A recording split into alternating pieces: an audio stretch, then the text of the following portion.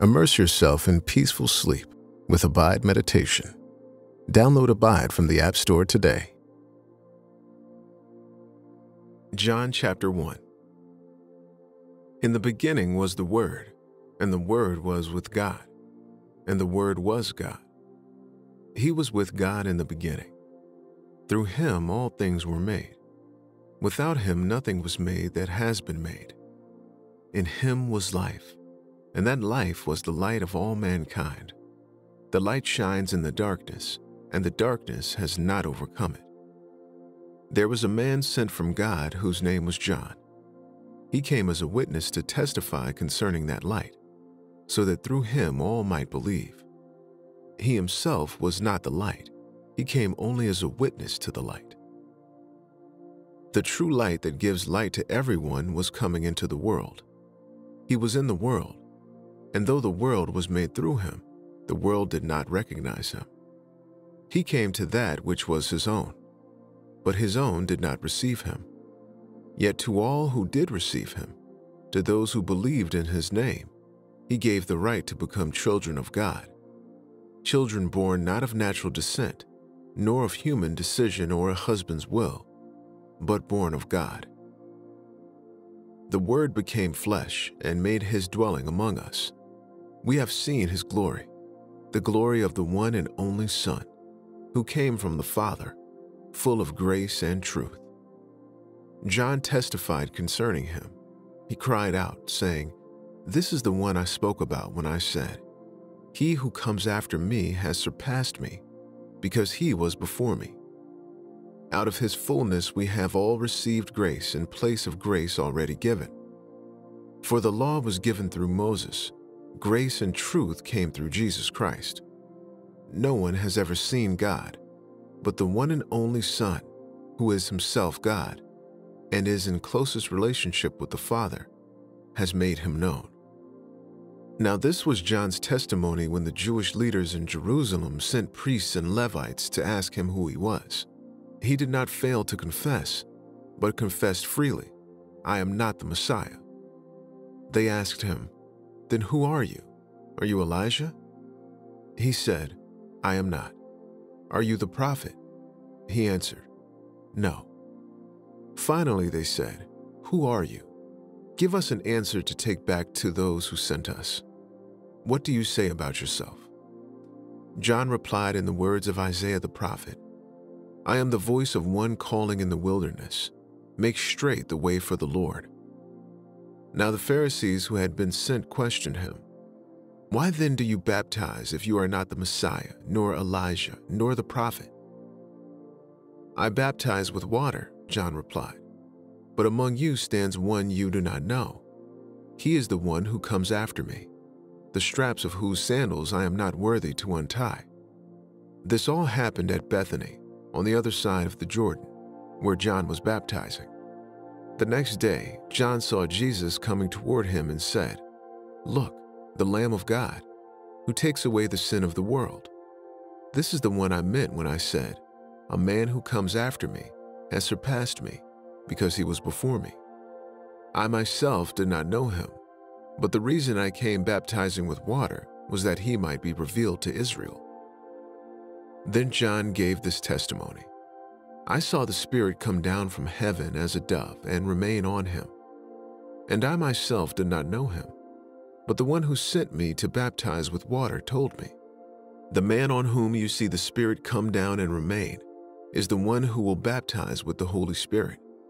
I have seen and I testify that this is God's chosen one." The next day John was there again with two of his disciples. When he saw Jesus passing by, he said, "Look, the Lamb of God." When the two disciples heard him say this, they followed Jesus. Turning around, Jesus saw them following and asked, "What do you want?" They said, "Rabbi," which means teacher, "where are you staying?" "Come," he replied, "and you will see." So they went and saw where he was staying, and they spent that day with him. It was about 4 p.m. Andrew, Simon Peter's brother, was one of the two who heard what John had said and who had followed Jesus. The first thing Andrew did was to find his brother Simon and tell him, "We have found the Messiah," that is, the Christ. And he brought him to Jesus. Jesus looked at him and said, "You are Simon, son of John. You will be called Cephas," which, when translated, is Peter. The next day, Jesus decided to leave for Galilee. Finding Philip, he said to him, "Follow me." Philip, like Andrew and Peter, was from the town of Bethesda. Philip found Nathanael and told him, "We have found the one Moses wrote about in the law, and about whom the prophets also wrote, Jesus of Nazareth, the son of Joseph." "Nazareth? Can anyone good come from there?" Nathanael asked. "Come and see," said Philip. When Jesus saw Nathanael approaching, he said of him, "Here truly is an Israelite in whom there is no deceit." "How do you know me?" Nathanael asked. Jesus answered, "I saw you while you were still under the fig tree before Philip called you." Then Nathanael declared, "Rabbi, you are the Son of God. You are the King of Israel." Jesus said, "You believe because I told you I saw you under the fig tree. You will see greater things than that." He then added, "Very truly I tell you, you will see heaven open and the angels of God ascending and descending on the Son of Man." John chapter 2. On the third day, a wedding took place at Cana in Galilee. Jesus' mother was there, and Jesus and his disciples had also been invited to the wedding. When the wine was gone, Jesus' mother said to him, "They have no more wine." "Woman, why do you involve me?" Jesus replied, "My hour has not yet come." His mother said to the servants, "Do whatever he tells you." Nearby stood 6 stone water jars, the kind used by the Jews for ceremonial washing, each holding from 20 to 30 gallons. Jesus said to the servants, "Fill the jars with water." So they filled them to the brim. Then he told them, "Now draw some out and take it to the master of the banquet." They did so, and the master of the banquet tasted the water that had been turned into wine. He did not realize where it had come from, though the servants who had drawn the water knew. Then he called the bridegroom aside and said, "Everyone brings out the choice wine first, and then the cheaper wine after the guests have had too much to drink. But you have saved the best till now." What Jesus did here in Cana of Galilee was the first of the signs through which he revealed his glory, and his disciples believed in him. After this, he went down to Capernaum with his mother and brothers and his disciples. There they stayed for a few days. When it was almost time for the Jewish Passover, Jesus went up to Jerusalem. In the temple courts he found people selling cattle, sheep, and doves, and others sitting at tables exchanging money. So he made a whip out of cords and drove all from the temple courts. Both sheep and cattle, he scattered the coins of the money changers and overturned their tables. To those who sold doves, he said, "Get these out of here. Stop turning my Father's house into a market." His disciples remembered that it is written, "Zeal for your house will consume me." The Jews then responded to him, "What sign can you show us to prove your authority to do all this?" Jesus answered them, "Destroy this temple, and I will raise it again in 3 days." They replied, "It has taken 46 years to build this temple, and you are going to raise it in 3 days?"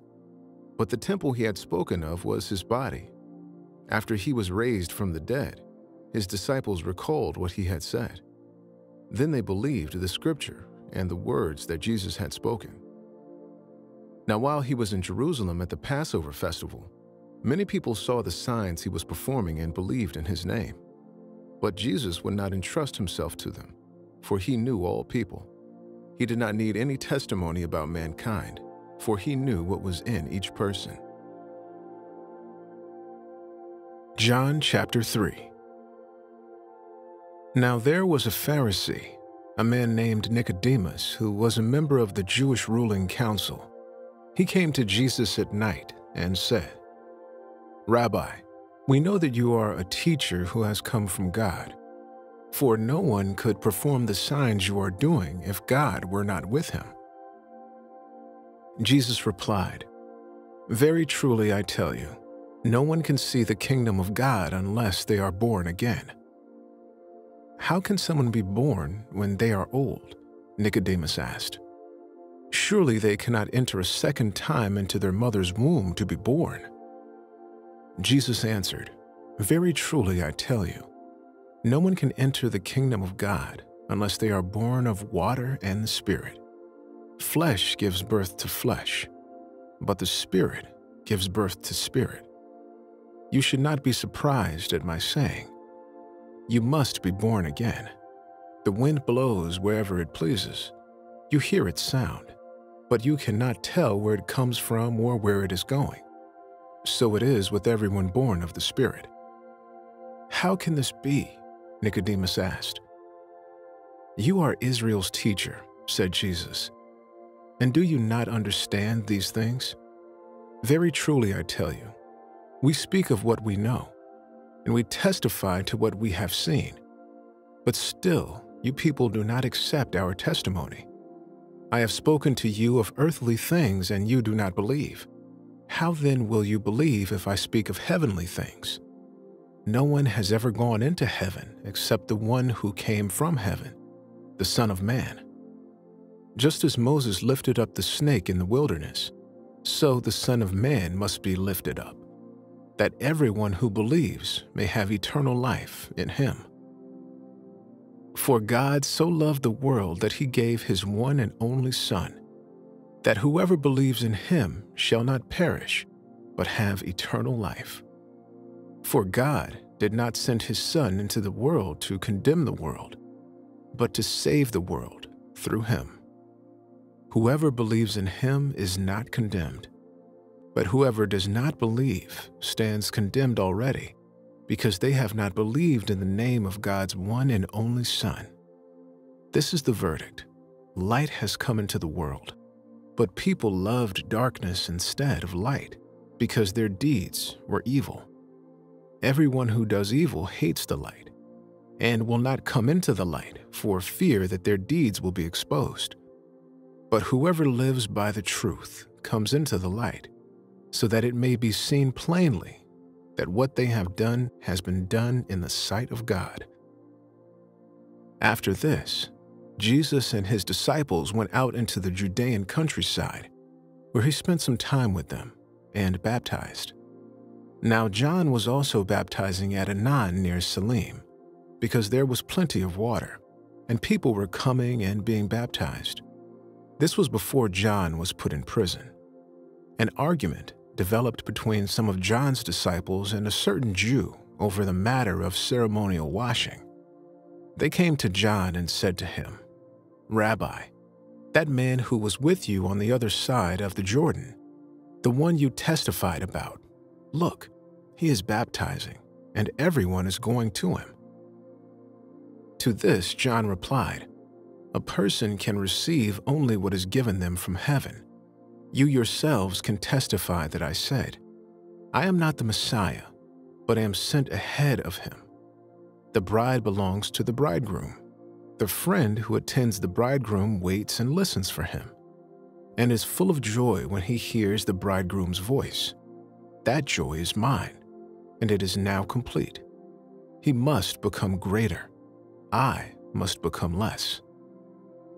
The one who comes from above is above all. The one who is from the earth belongs to the earth, and speaks as one from the earth. The one who comes from heaven is above all. He testifies to what he has seen and heard, but no one accepts his testimony. Whoever has accepted it has certified that God is truthful. For the one whom God has sent speaks the words of God, for God gives the Spirit without limit. The Father loves the Son and has placed everything in his hands. Whoever believes in the Son has eternal life, but whoever rejects the Son will not see life, for God's wrath remains on them." John chapter 4.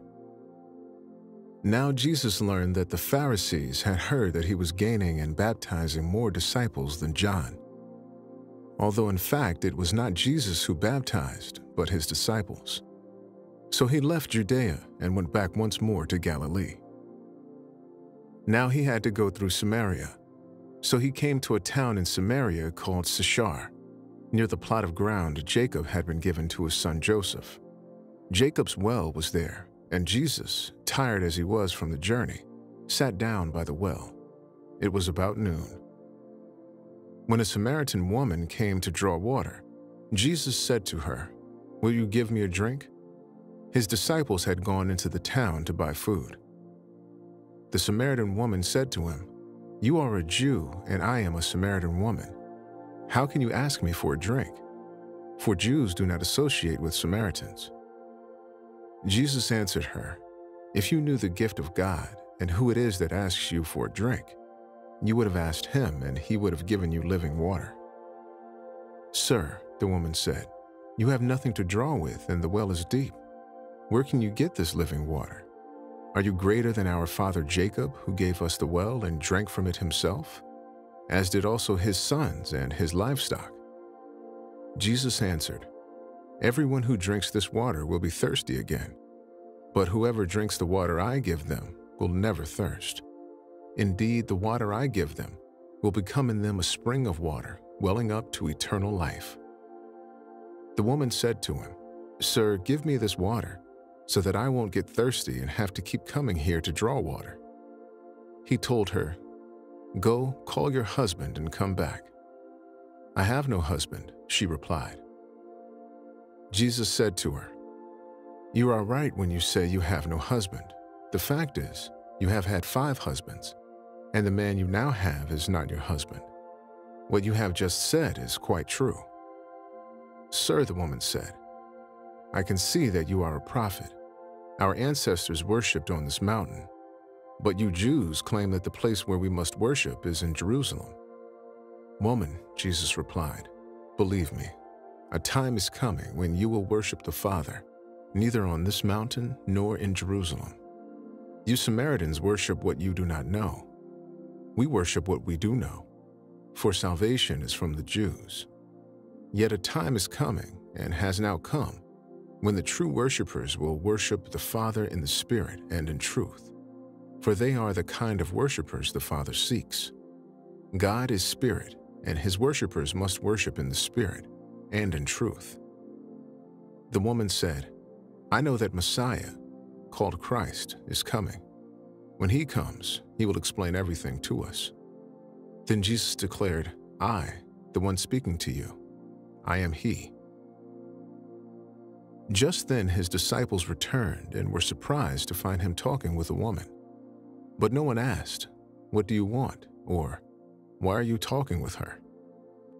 Then, leaving her water jar, the woman went back to the town and said to the people, "Come, see a man who told me everything I ever did. Could this be the Messiah?" They came out of the town and made their way toward him. Meanwhile, his disciples urged him, "Rabbi, eat something." But he said to them, "I have food to eat that you know nothing about." Then his disciples said to each other, "Could someone have brought him food?" "My food," said Jesus, "is to do the will of him who sent me and to finish his work. Don't you have a saying, 'It's still 4 months until harvest'? I tell you, open your eyes and look at the fields. They are ripe for harvest. Even now the one who reaps draws a wage and harvests a crop for eternal life, so that the sower and the reaper may be glad together." Thus the saying, "One sows and another reaps," is true.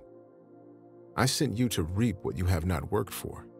Others have done the hard work, and you have reaped the benefits of their labor. Many of the Samaritans from that town believed in him because of the woman's testimony. "He told me everything I ever did." So when the Samaritans came to him, they urged him to stay with them, and he stayed 2 days. And because of his words, many more became believers. They said to the woman, "We no longer believe just because of what you said.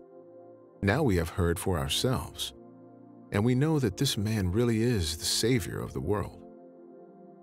After the 2 days, he left for Galilee. Now Jesus himself had pointed out that a prophet has no honor in his own country. When he arrived in Galilee, the Galileans welcomed him. They had seen all that he had done in Jerusalem at the Passover festival, for they also had been there. Once more he visited Cana in Galilee, where he had turned the water into wine. And there was a certain royal official whose son lay sick at Capernaum. When this man heard that Jesus had arrived in Galilee from Judea, he went to him and begged him to come and heal his son, who was close to death. "Unless you people see signs and wonders," Jesus told him, "you will never believe."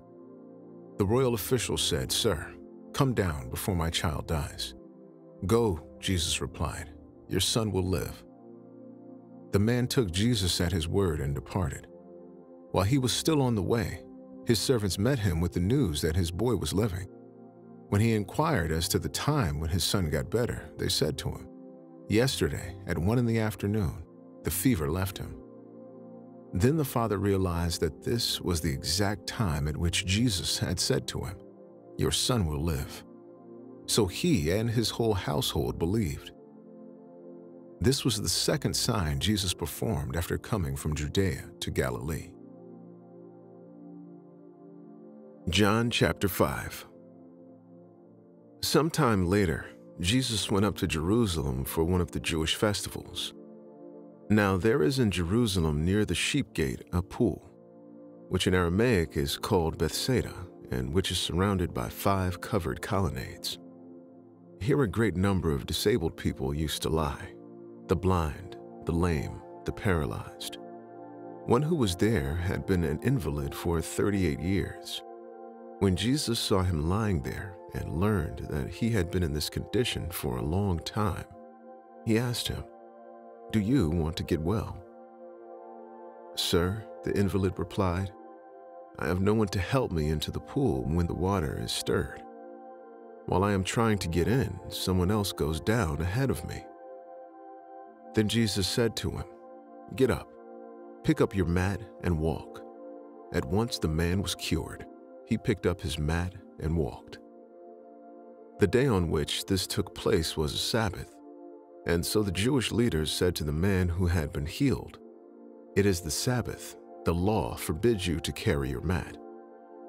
But he replied, "The man who made me well said to me, 'Pick up your mat and walk.'" So they asked him, "Who is this fellow who told you to pick it up and walk?" The man who was healed had no idea who it was, for Jesus had slipped away into the crowd that was there. Later, Jesus found him at the temple and said to him, "See, you are well again. Stop sinning, or something worse may happen to you." The man went away and told the Jewish leaders that it was Jesus who had made him well. So, because Jesus was doing these things on the Sabbath, the Jewish leaders began to persecute him. In his defense, Jesus said to them, "My Father is always at his work to this very day, and I too am working."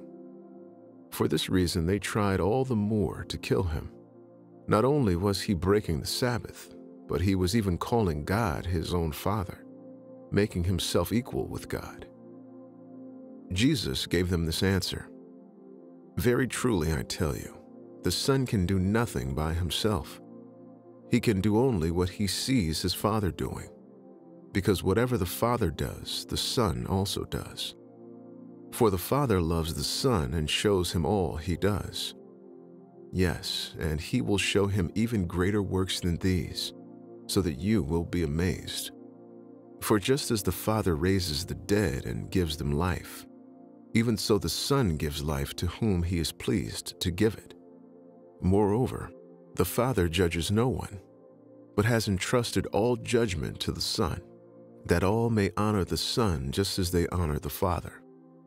Whoever does not honor the Son does not honor the Father who sent him.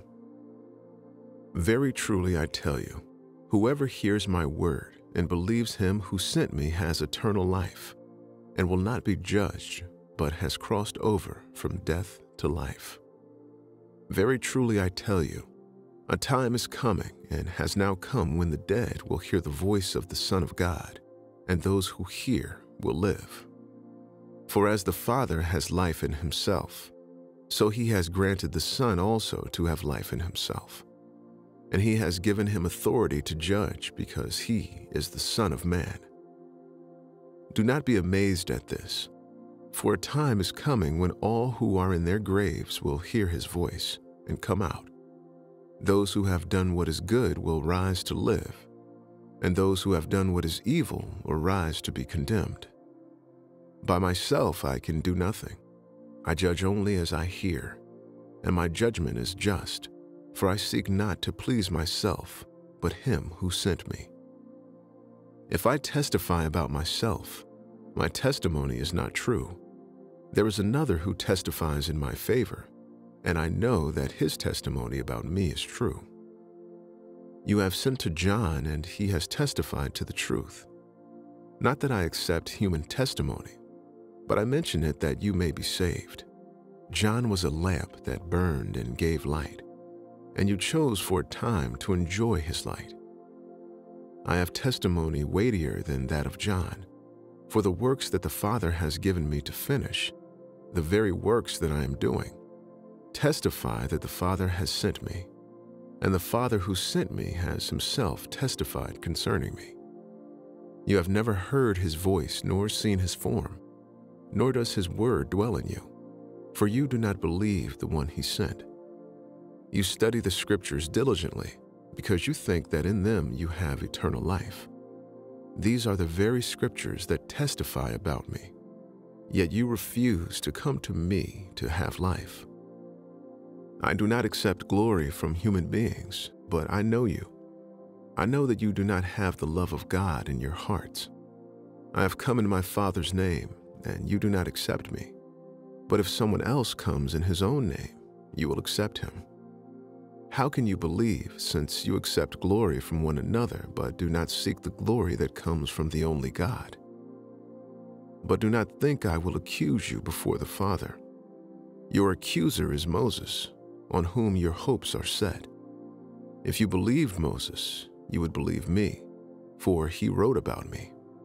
But since you do not believe what he wrote, how are you going to believe what I say? John chapter 6.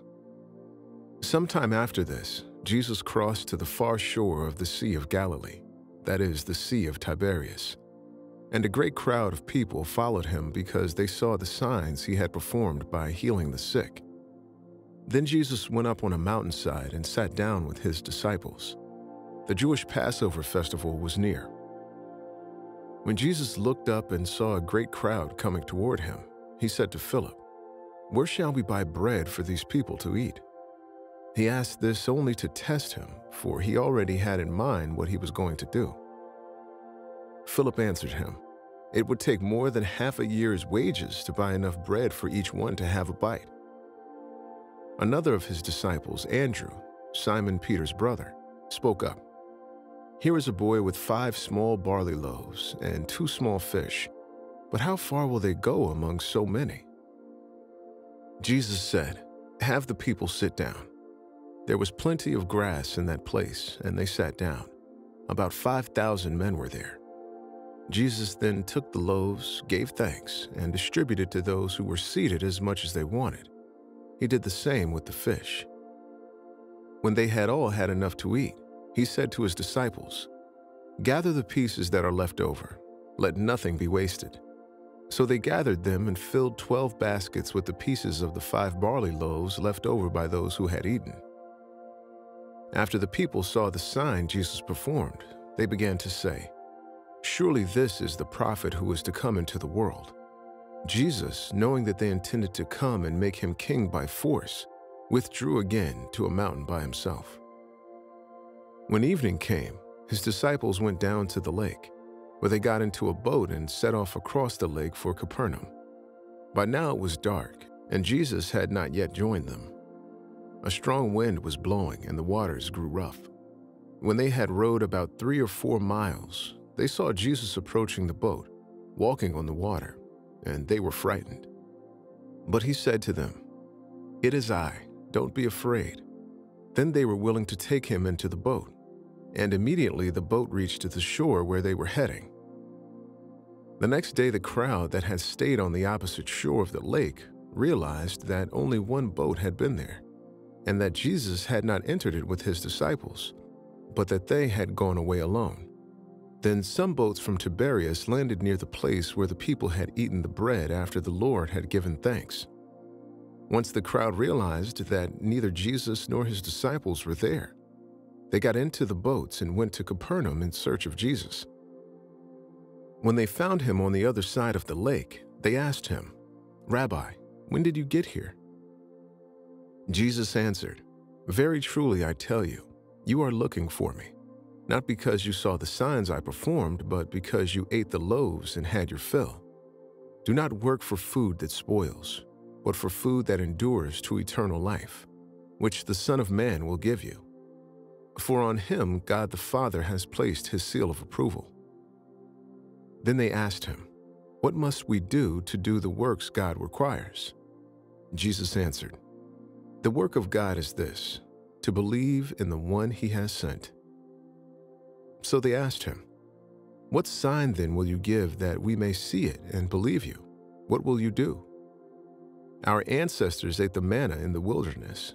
As it is written, he gave them bread from heaven to eat." Jesus said to them, "Very truly I tell you, it is not Moses who has given you the bread from heaven, but it is my Father who gives you the true bread from heaven. For the bread of God is the bread that comes down from heaven and gives life to the world." "Sir," they said, "always give us this bread." Then Jesus declared, "I am the bread of life. Whoever comes to me will never go hungry, and whoever believes in me will never be thirsty. But as I told you, you have seen me, and still you do not believe. All those the Father gives me will come to me, and whoever comes to me I will never drive away. For I have come down from heaven not to do my will, but to do the will of him who sent me. And this is the will of him who sent me, that I shall lose none of all those he has given me, but raise them up at the last day. For my Father's will is that everyone who looks to the Son and believes in him shall have eternal life, and I will raise them up at the last day." At this, the Jews there began to grumble about him because he said, "I am the bread that came down from heaven." They said, "Is this not Jesus, the son of Joseph, whose father and mother we know? How can he now say, 'I came down from heaven'?" "Stop grumbling among yourselves," Jesus answered. "No one can come to me unless the Father who sent me draws them. I will raise them up at the last day. It is written in the prophets, 'They will all be taught by God.' Everyone who has heard the Father and learned from him comes to me. No one has seen the Father except the one who is from God. Only he has seen the Father.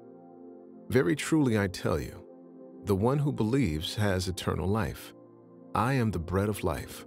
Your ancestors ate the manna in the wilderness, yet they died. But here is the bread that comes down from heaven, which anyone may eat and not die. I am the living bread that came down from heaven. Whoever eats this bread will live forever. This bread is my flesh, which I will give for the life of the world."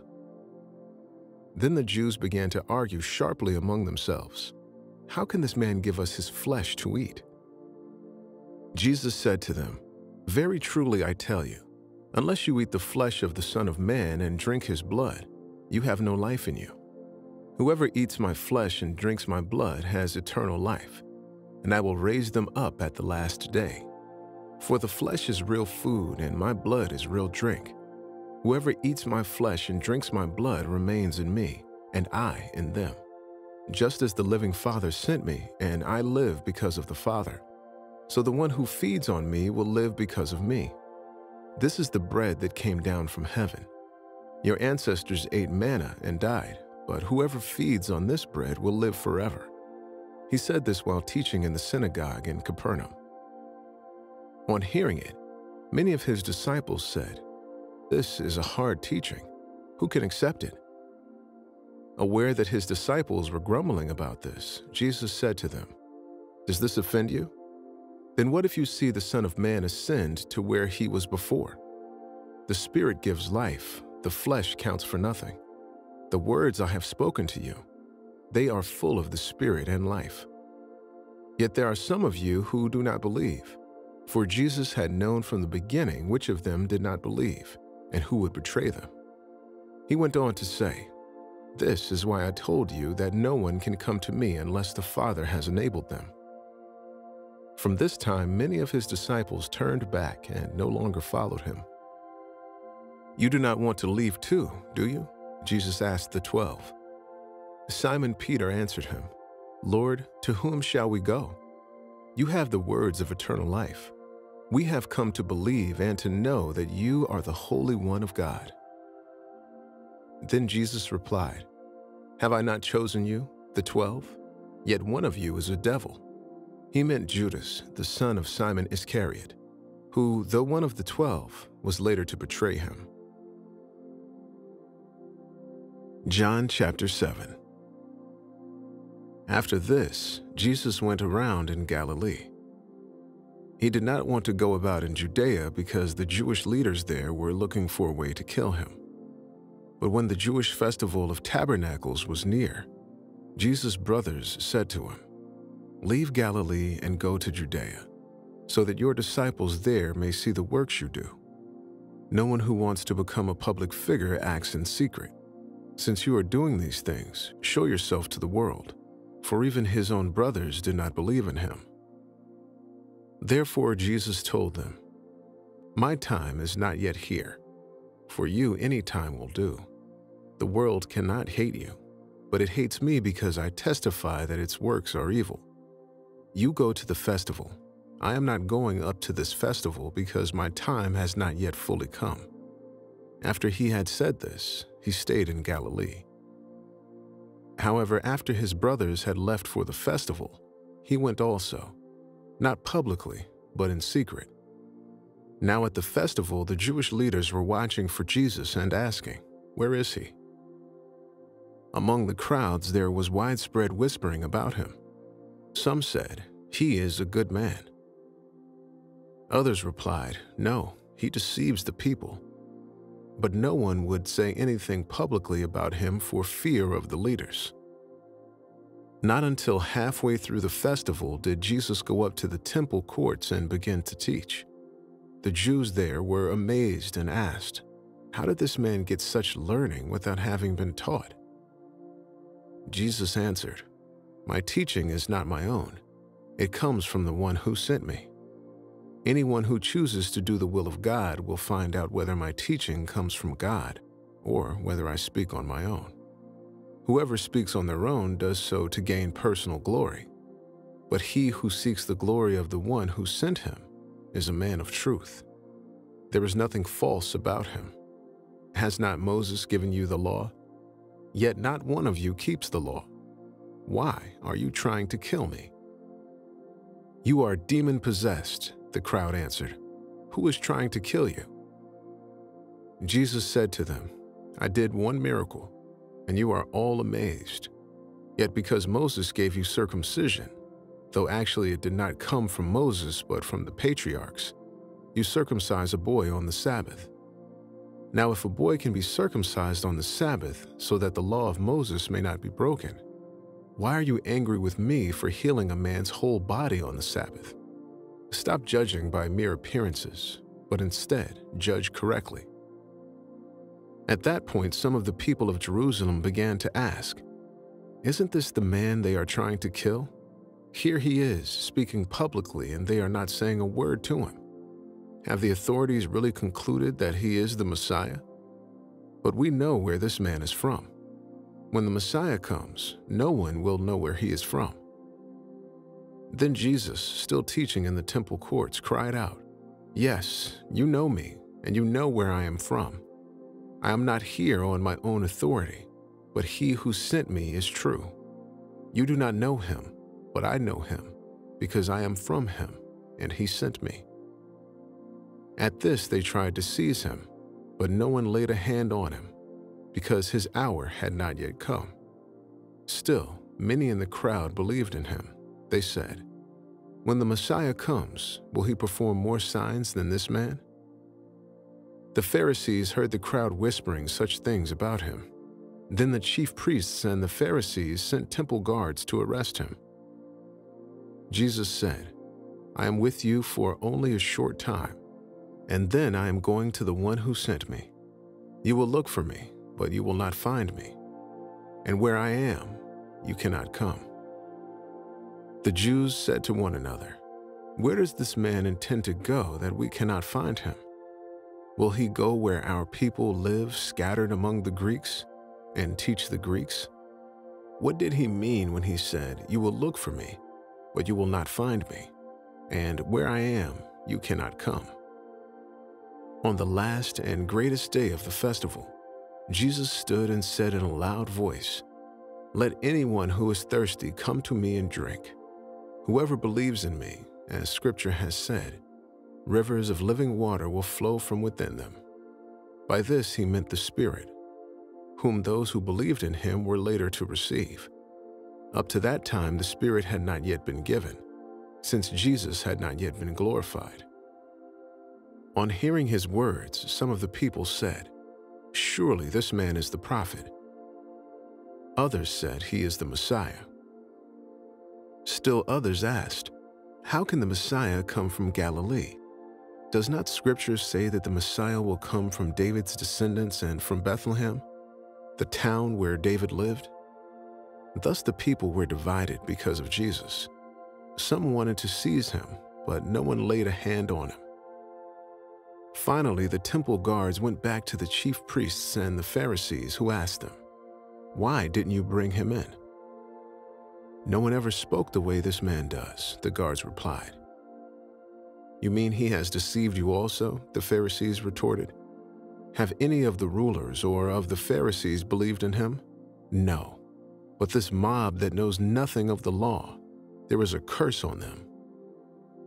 Nicodemus, who had gone to Jesus earlier and who was one of their own number, asked, "Does our law condemn a man without first hearing him to find out what he has been doing?" They replied, "Are you from Galilee too? Look into it, and you will find that a prophet does not come out of Galilee." Then they all went home. John chapter 8. But Jesus went to the Mount of Olives. At dawn he appeared again in the temple courts, where all the people gathered around him, and he sat down to teach them. The teachers of the law and the Pharisees brought in a woman caught in adultery. They made her stand before the group and said to Jesus, "Teacher, this woman was caught in the act of adultery. In the law, Moses commanded us to stone such women. Now what do you say?"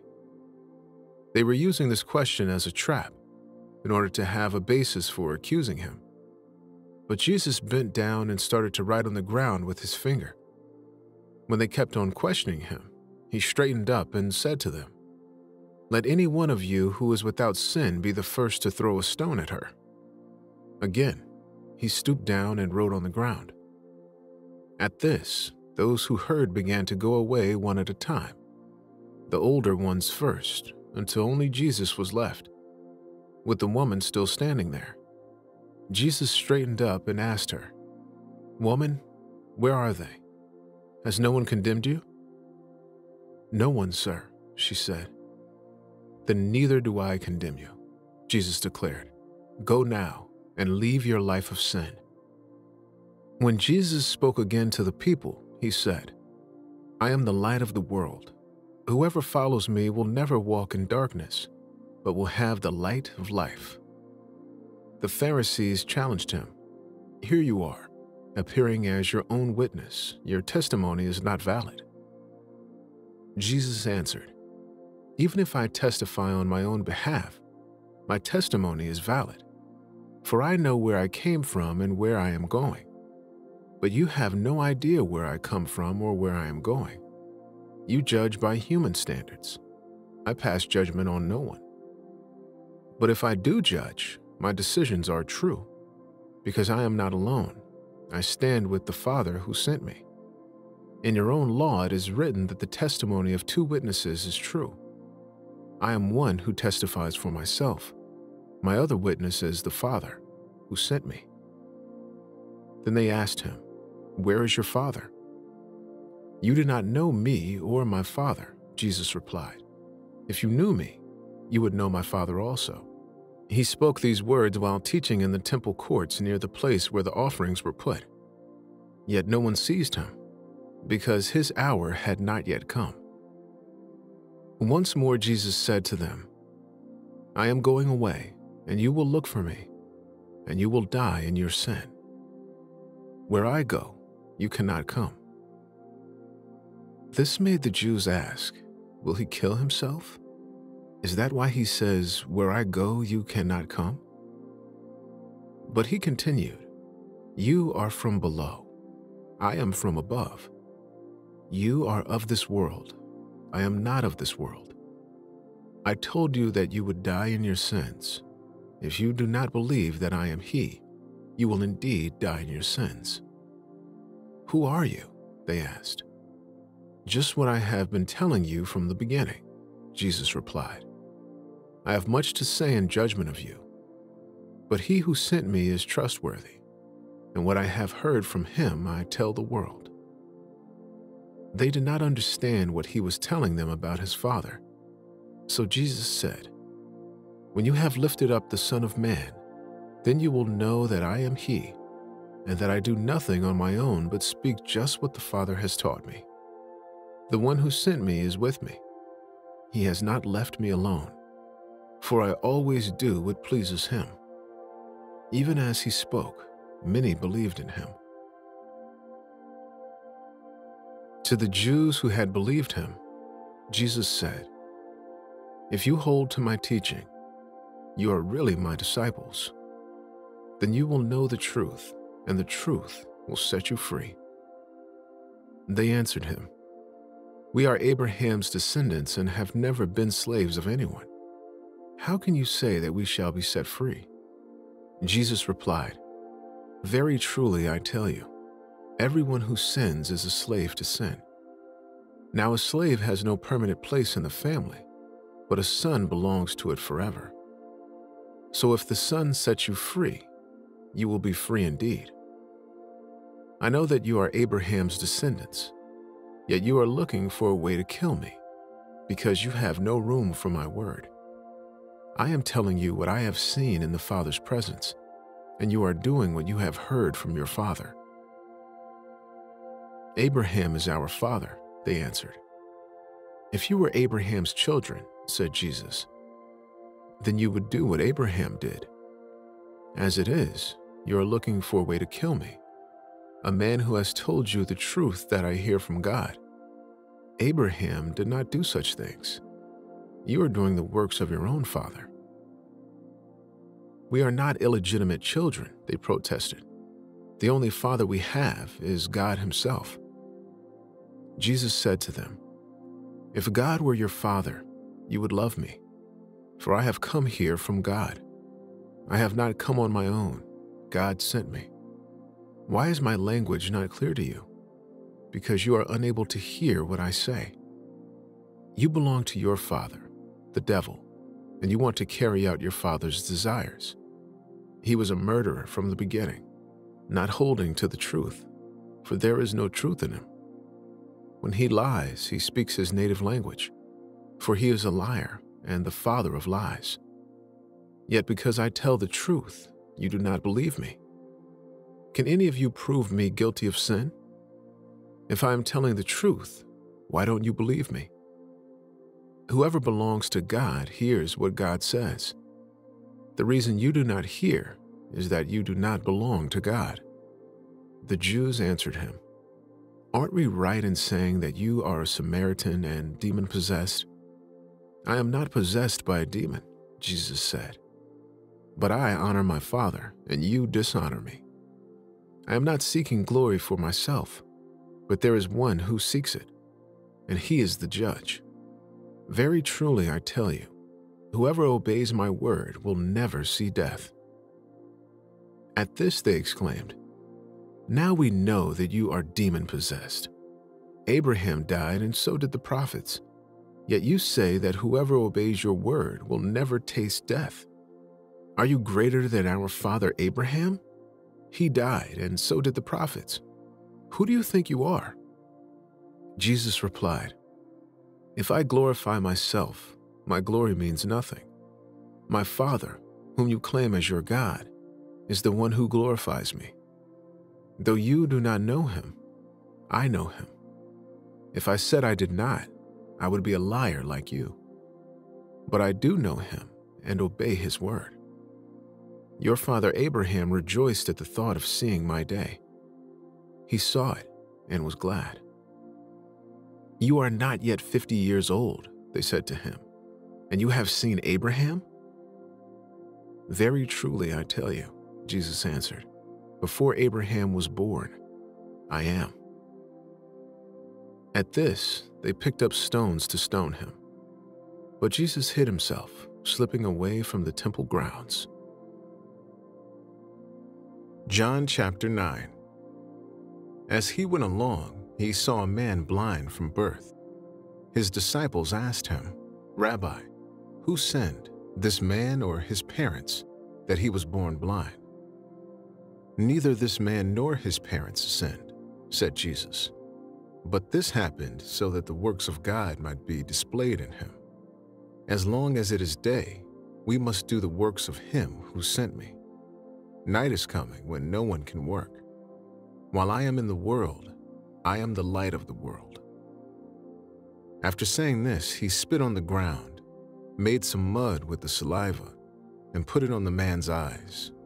Go, he told him, wash in the pool of Siloam. This word means sent. So the man went and washed and came home seeing. His neighbors and those who had formerly seen him begging asked, Isn't this the same man who used to sit and beg? Some claimed that he was. Others said, No, he only looks like him. But he himself insisted, I am the man. How then were your eyes opened? They asked. He replied, The man they called Jesus made some mud and put it on my eyes. He told me to go to Siloam and wash. So I went and washed, and then I could see. Where is this man? They asked. I don't know, he said. They brought to the Pharisees the man who had been blind. Now the day on which Jesus has made the mud and opened the man's eyes was a Sabbath. Therefore the Pharisees also asked him how he had received his sight. He put mud on my eyes, the man replied, and I washed, and now I see. Some of the Pharisees said, This man is not from God, for he does not keep the Sabbath. But others asked, How can a sinner perform such signs? So they were divided. Then they turned again to the blind man. What have you to say about him? It was your eyes he opened. The man replied, He is a prophet. They still did not believe that he had been blind and had received his sight until they sent for the man's parents. Is this your son? They asked. Is this the one you say was born blind? How is it that now he can see? We know he is our son, the parents answered, and we know he was born blind. But how he can see now or who opened his eyes, we don't know. Ask him. He is of age, he will speak for himself. His parents said this because they were afraid of the Jewish leaders, who already had decided that anyone who acknowledged that Jesus was the Messiah would be put out of the synagogue. That was why his parents said, He is of age, ask him. A second time they summoned the man who had been blind. Give glory to God by telling the truth, they said. We know this man is a sinner. He replied, Whether he is a sinner or not, I don't know. One thing I do know, I was blind, but now I see. Then they asked him, What did he do to you? How did he open your eyes? He answered, I have told you already, and you did not listen. Why do you want to hear it again? Do you want to become his disciples too? Then they hurled insults at him and said, You are this fellow's disciple. We are disciples of Moses. We know that God spoke to Moses, but as for this fellow, we don't even know where he comes from. The man answered, Now that is remarkable. You don't know where he comes from, yet he opened my eyes. We know that God does not listen to sinners. He listens to the godly person who does His will. Nobody has ever heard of opening the eyes of a man born blind. If this man were not from God, he could do nothing. To this they replied, "You were steeped in sin at birth. How dare you lecture us?" And they threw him out. Jesus heard that they had thrown him out, and when he found him, he said, "Do you believe in the Son of Man?" "Who is he, sir?" the man asked. "Tell me so that I may believe in him." Jesus said, "You have now seen him. In fact, he is the one speaking with you." Then the man said, "Lord, I believe," and he worshipped him. Jesus said, "For judgment I have come into this world, so that the blind will see and those who see will become blind." Some Pharisees who were with him heard him say this and asked, "What? Are we blind too?" Jesus said, "If you were blind, you would not be guilty of sin. But now that you claim you can see, your guilt remains." John chapter 10. Very truly I tell you, Pharisees, anyone who does not enter the sheep pen by the gate, but climbs in by some other way, is a thief and a robber. The one who enters by the gate is the shepherd of the sheep. The gatekeeper opens the gate for him, and the sheep listen to his voice. He calls his own sheep by name and leads them out. When he has brought out all his own, he goes on ahead of them, and his sheep follow him because they know his voice. But they will never follow a stranger. In fact, they will run away from him because they do not recognize a stranger's voice.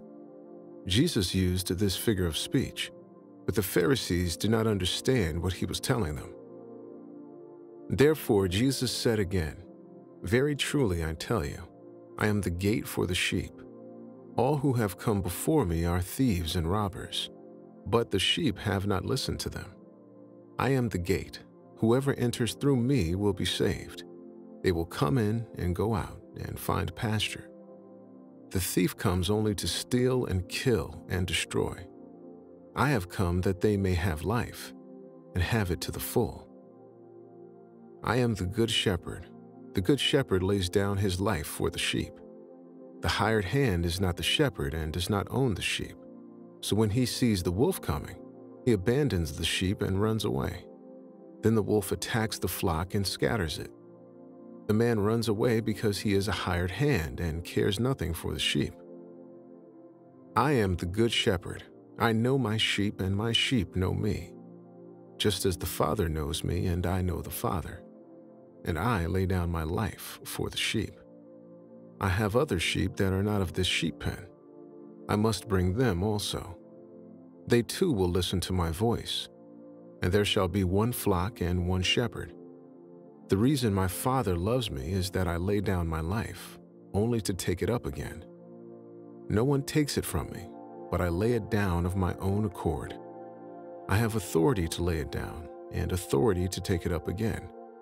This command I received from my Father." The Jews who heard these words were again divided. Many of them said, "He is demon-possessed and raving mad.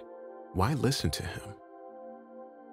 But others said, "These are not the sayings of a man possessed by a demon. Can a demon open the eyes of the blind?" Then came the festival of dedication at Jerusalem. It was winter, and Jesus was in the temple courts walking in Solomon's colonnade. The Jews who were there gathered around him, saying, "How long will you keep us in suspense? If you are the Messiah, tell us plainly." Jesus answered, "I did tell you, but you do not believe. The works I do in my Father's name testify about me, but you do not believe because you are not my sheep. My sheep listen to my voice. I know them, and they follow me. I give them eternal life, and they shall never perish. No one will snatch them out of my hand. My Father, who has given them to me, is greater than all. No one can snatch them out of my Father's hand. I and the Father are one." Again, his Jewish opponents picked up stones to stone him.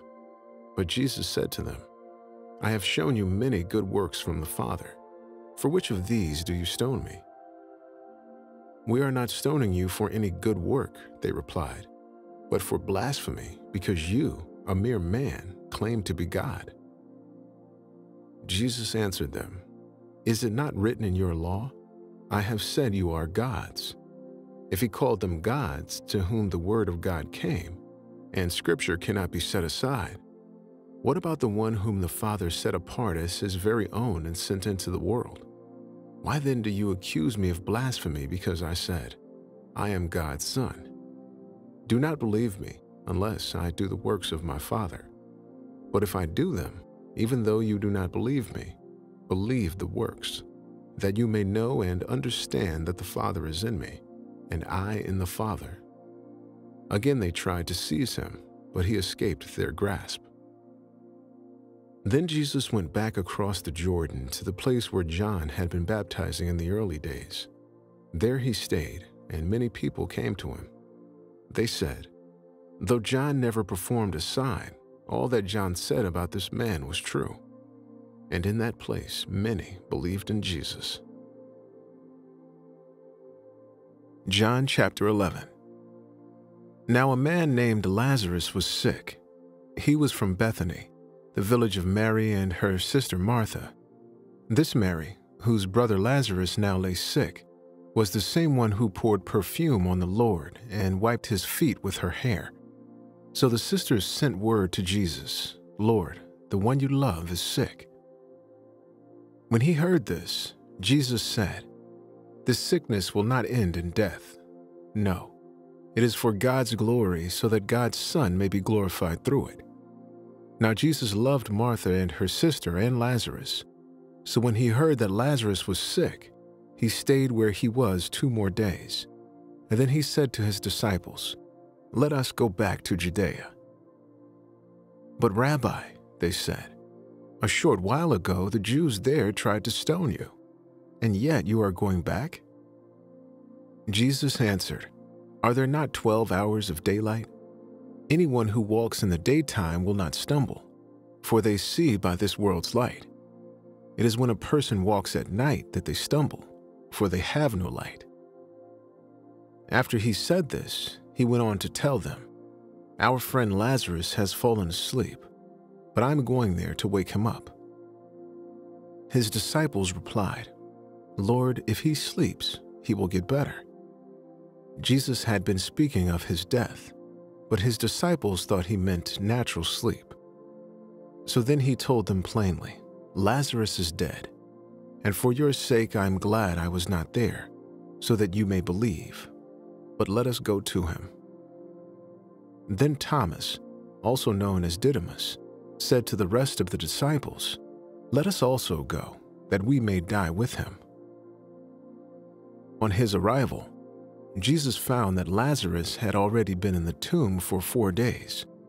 Now Bethany was less than 2 miles from Jerusalem, and many Jews had come to Martha and Mary to comfort them in the loss of their brother.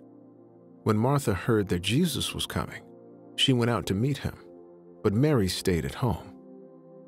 "Lord," Martha said to Jesus, "if you had been here, my brother would not have died. But I know that even now, God will give you whatever you ask." Jesus said to her, "Your brother will rise again." Martha answered, "I know he will rise again in the resurrection at the last day." Jesus said to her, "I am the resurrection and the life. The one who believes in me will live, even though they die. And whoever lives by believing in me will never die. Do you believe this?" "Yes, Lord," she replied.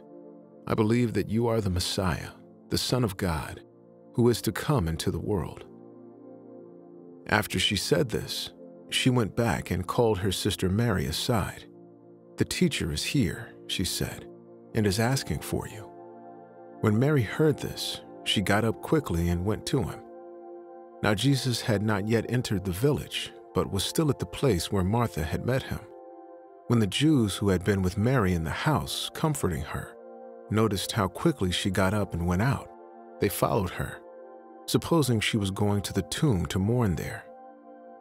When Mary reached the place where Jesus was and saw him, she fell at his feet and said, "Lord, if you had been here, my brother would not have died." When Jesus saw her weeping and the Jews who had come along with her also weeping, he was deeply moved in spirit and troubled. "Where have you laid him?" he asked. "Come and see, Lord," they replied. Jesus wept. Then the Jews said, "See how he loved him." But some of them said, "Could not he who opened the eyes of the blind man have kept this man from dying?" Jesus, once more deeply moved, came to the tomb. It was a cave with a stone laid across the entrance. "Take away the stone," he said. "But Lord," said Martha, the sister of the dead man, "by this time there is a bad odor, for he has been there 4 days." Then Jesus said, "Did I not tell you that if you believe, you will see the glory of God?" So they took away the stone. Then Jesus looked up and said, "Father, I thank you that you have heard me. I knew that you always hear me, but I said this for the benefit of the people standing here, that they may believe that you sent me." When he had said this, Jesus called in a loud voice, "Lazarus, come out." The dead man came out, his hands and feet wrapped with strips of linen and a cloth around his face. Jesus said to them, "Take off the grave clothes and let him go." Therefore, many of the Jews who had come to visit Mary and had seen what Jesus did believed in him. But some of them went to the Pharisees and told them what Jesus had done. Then the chief priests and the Pharisees called a meeting of the Sanhedrin. "What are we accomplishing?" they asked. "Here is this man performing many signs. If we let him go on like this, everyone will believe in him, and then the Romans will come and take away both our temple and our nation." Then one of them, named Caiaphas, who was high priest that year, spoke up, "You know nothing at all. You do not realize that it is better for you that one man die for the people than that the whole nation perish." He did not say this on his own, but as high priest that year he prophesied that Jesus would die for the Jewish nation, and not only for that nation, but also for the scattered children of God, to bring them together and make them one. So from that day on they plotted to take his life. Therefore Jesus no longer moved about publicly among the people of Judea. Instead he withdrew to a region near the wilderness, to a village called Ephraim, where he stayed with his disciples. When it was almost time for the Jewish Passover, many went up from the country to Jerusalem for their ceremonial cleansing before the Passover. They kept looking for Jesus, and as they stood in the temple courts, they asked one another, "What do you think? Is he coming to the festival at all?" But the chief priests and the Pharisees had given orders that anyone who found out where Jesus was should report it, so that they might arrest him. John chapter 12. 6 days before the Passover, Jesus came to Bethany, where Lazarus lived, whom Jesus had raised from the dead. Here a dinner was given in Jesus' honor. Martha served, while Lazarus was among those reclining at the table with him. Then Mary took about a pint of pure nard, an expensive perfume. She poured it on Jesus' feet and wiped his feet with her hair, and the house was filled with the fragrance of the perfume. But one of his disciples, Judas Iscariot, who was later to betray him, objected. "Why wasn't this perfume sold and the money given to the poor? It was worth a year's wages." He did not say this because he cared about the poor, but because he was a thief. As keeper of the money bag, he used to help himself to what was put into it. "Leave her alone," Jesus replied. "It was intended that she should save this perfume for the day of my burial. You will always have the poor among you, but you will not always have me." Meanwhile, a large crowd of Jews found out that Jesus was there and came, not only because of him, but also to see Lazarus, whom he had raised from the dead. So the chief priests made plans to kill Lazarus as well, for on account of him, many of the Jews were going over to Jesus and believing in him. The next day, the great crowd that had come for the festival heard that Jesus was on his way to Jerusalem. They took palm branches and went out to meet him, shouting, "Hosanna! Blessed is he who comes in the name of the Lord. Blessed is the King of Israel." Jesus found a young donkey and sat on it, as it is written, "Do not be afraid, daughter Zion. See, your king is coming, seated on a donkey's colt." At first, his disciples did not understand all this. Only after Jesus was glorified did they realize that these things had been written about him and that these things had been done to him. Now the crowd that was with him when he called Lazarus from the tomb and raised him from the dead continued to spread the word. Many people, because they had heard that he had performed this sign, went out to meet him. So the Pharisees said to one another, "See, this is getting us nowhere. Look how the whole world has gone after him." Now there were some Greeks among those who went up to worship at the festival. They came to Philip, who was from Bethsaida in Galilee, with a request. "Sir," they said, "we would like to see Jesus." Philip went to tell Andrew. Andrew and Philip in turn told Jesus. Jesus replied, "The hour has come for the Son of Man to be glorified. Very truly I tell you, unless a kernel of wheat falls to the ground and dies, it remains only a single seed. But if it dies, it produces many seeds. Anyone who loves their life will lose it, while anyone who hates their life in this world will keep it for eternal life. Whoever serves me must follow me, and where I am, my servant also will be. My Father will honor the one who serves me. Now my soul is troubled, and what shall I say? Father, save me from this hour? No, it was for this very reason I came to this hour. Father, glorify your name." Then a voice came from heaven, "I have glorified it, and it will glorify it again." The crowd was there and heard it said it had thundered. Others said an angel had spoken to him.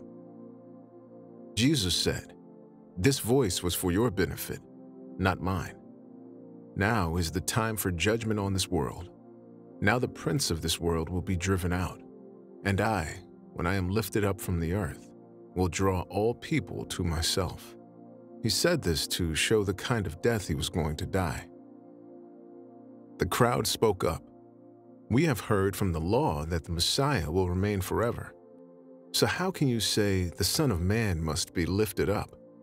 Who is this Son of Man?" Then Jesus told them, "You are going to have the light just a little while longer. Walk while you have the light, before darkness overtakes you. Whoever walks in the dark does not know where they are going. Believe in the light while you have the light, so that you may become children of light." When he had finished speaking, Jesus left and hid himself from them. Even after Jesus had performed so many signs in their presence, they would still not believe in him. This was to fulfill the word of Isaiah the prophet. "Lord, who has believed our message, and to whom has the arm of the Lord been revealed?" For this reason they could not believe, because, as Isaiah says elsewhere, he has blinded their eyes and hardened their hearts, so they can neither see with their eyes nor understand with their hearts, nor turn, and I would heal them. Isaiah said this because he saw Jesus' glory and spoke about him. Yet at the same time, many even among the leaders believed in him. But because of the Pharisees, they would not openly acknowledge their faith for fear they would be put out of the synagogue. For they loved human praise more than praise from God. Then Jesus cried out, Whoever believes in me does not believe in me only, but in the one who sent me. The one who looks at me is seeing the one who sent me. I have come into the world as a light, so that no one who believes in me should stay in darkness. If anyone hears my words but does not keep them, I do not judge the person, for I did not come to judge the world, but to save the world. There is a judge for the one who rejects me and does not accept my words. The very words I have spoken will condemn them at the last day. For I did not speak on my own, but the Father who sent me commanded me to say all that I have spoken. I know that his command leads to eternal life. So whatever I say is just what the Father has told me to say. John chapter 13. It was just before the Passover festival. Jesus knew that the hour had come for him to leave this world and go to the Father. Having loved his own who were in the world, he loved them to the end. The evening meal was in progress, and the devil had already prompted Judas, the son of Simon Iscariot, to betray Jesus. Jesus knew that the Father had put all things under his power, and that he had come from God and was returning to God. So he got up from the meal, took off his outer clothing, and wrapped a towel around his waist. After that, he poured water into a basin and began to wash his disciples' feet, drying them with the towel that was wrapped around him. He came to Simon Peter, who said to him, "Lord, are you going to wash my feet?" Jesus replied, "You do not realize now what I am doing, but later you will understand." "No," said Peter, "you shall never wash my feet." Jesus answered, "Unless I wash you, you have no part with me." "Then, Lord," Simon Peter replied, "not just my feet, but my hands and my head as well." Jesus answered, "Those who have had a bath need only to wash their feet. Their whole body is clean. And you are clean, though not every one of you." For he knew who was going to betray him, and that was why he said not everyone was clean. When he had finished washing their feet, he put on his clothes and returned to his place. "Do you understand what I have done for you?" he asked them. "You call me teacher and Lord, and rightly so, for that is what I am. Now that I, your Lord and teacher, have washed your feet, you also should wash one another's feet. I have set you an example that you should do as I have done for you. Very truly I tell you, no servant is greater than his master, nor is a messenger greater than the one who sent him. Now that you know these things, you will be blessed if you do them. I am not referring to all of you. I know those I have chosen. But this is to fulfill this passage of Scripture. He who shared my bread has turned against me. I am telling you now before it happens, so that when it does happen, you will believe that I am who I am. Very truly I tell you, whoever accepts anyone I send accepts me, and whoever accepts me accepts the one who sent me."